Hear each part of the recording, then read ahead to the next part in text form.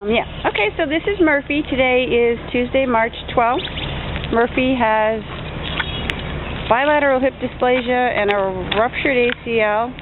His right hip is worse than his left. His ACL rupture is on the left. Obvious lameness. He's having a really hard time getting up at home. He's very painful. He will walk with his mom, but he prefers not to. So you can see he's obviously lame on both legs today. He fell on Sunday, which was March 10th. So he's here today to get some stem cell therapy.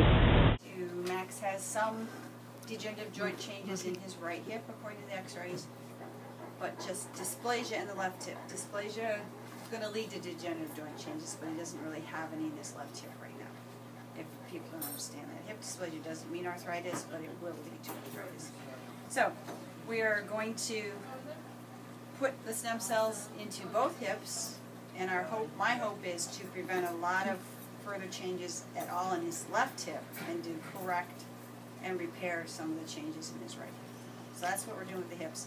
And then we're going to inject into both stifles. Again, his right stifle I'm injecting as kind of my own kind of preventative type thing, see if I can keep that as healthy as possible. Since he did fall and we're not sure if he did something, maybe a little tear or a little partial sprain in his right stifle. He does not have a ruptured ACL, but he could have still twisted it a little bit. And then in the left one, where we know he's already been diagnosed with a ruptured ACL, we'll inject stem cells, and stem cells have the ability to repair ligaments and tendons and muscle and cartilage, so we're going to put those cells directly into the stifle joint and have them do their magic on his ligaments.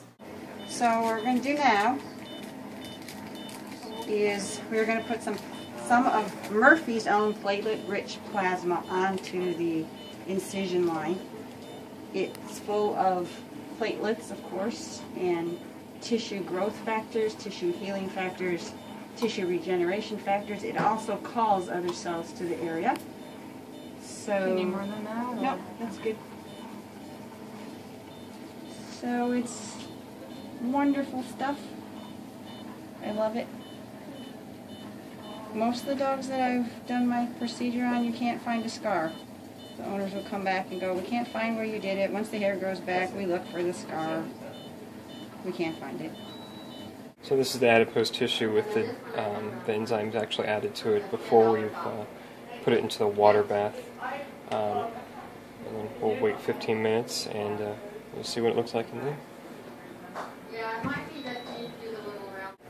So we're about halfway through the water bath process. You can see that it keeps getting a bit more broken down, which is exactly what we're looking for. So go ahead and invert it, stir it up a bit, put it in there for another 15 minutes. So after centrifuging the digested adipose tissue, you can see we're kind of separated it into a few different layers. So the stem cells are actually down here. So we're going to go ahead and suck that up and this out with a syringe.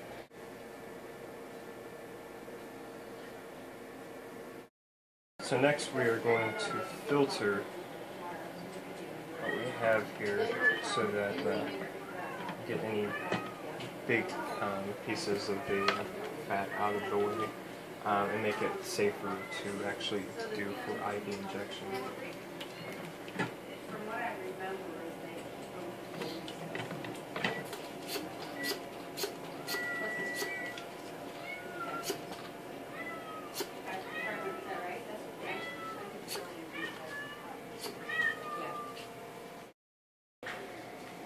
After centrifuging for another 10 minutes, you can see what we're left with.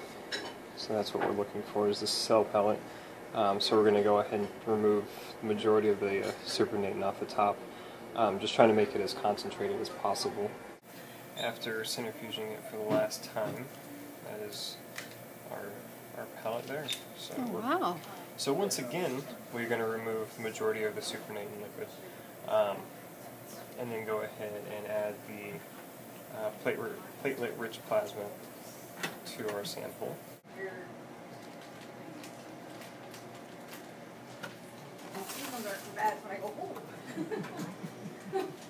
That's It's the light.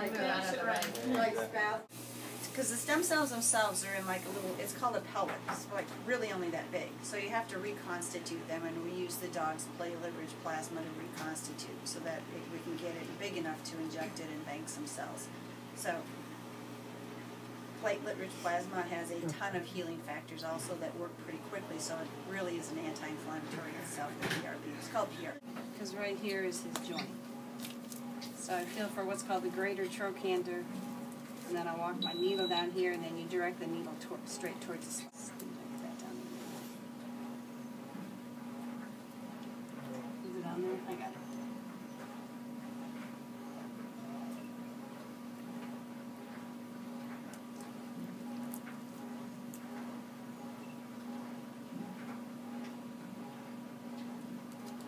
His right hip is worse than his left.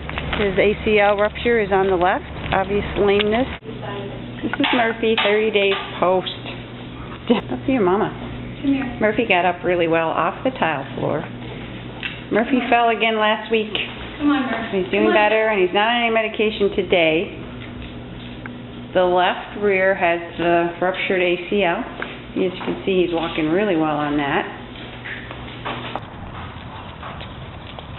Oh, Murphy, we're so glad.